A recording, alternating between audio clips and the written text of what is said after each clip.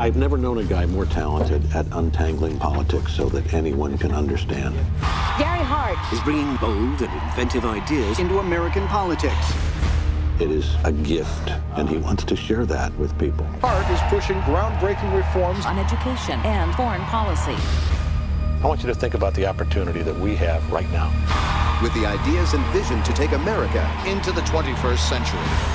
And the cost to this great country if we squander it. I came here today to talk to you about America's future. Ideas have power. Ideas are what this election is all about. Scott Hart beating Bush by 12. By 12. Gary Hart is considered the man to beat. Senator, can I ask you a question? Do you feel like you have a traditional marriage? There is no privacy. The cameras go everywhere. The one thing I ever asked was, don't embarrass me.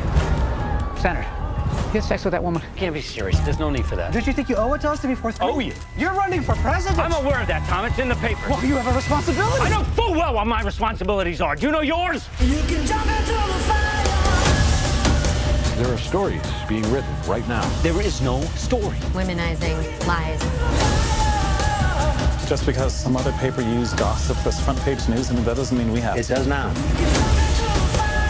This campaign is about the future, not rumors, not sleaze. I care about the sanctity of this process, whether you do or do not.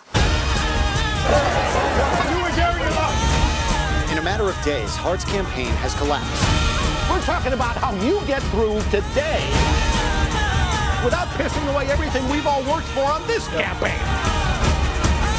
We lose this, we can kiss the White House goodbye.